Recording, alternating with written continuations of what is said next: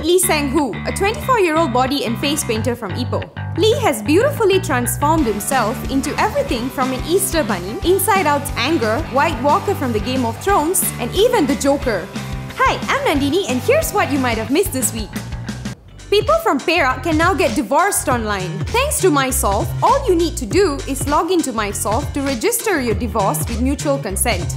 The process only takes 2 weeks. Students from SMK Pengkalan Tripa in Kelantan have been hit with a serious case of mass hysteria. According to reports, more than 100 students and teachers have fallen prey to this mysterious event. Some have even claimed that they saw Pontianak and Hantu Pocong in their school.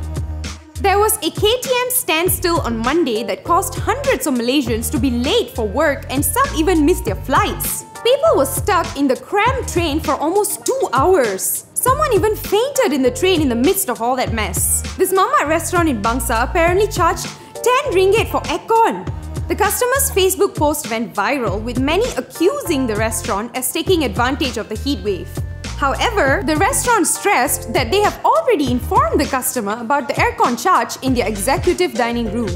These are the top 5 stories you might have missed this week.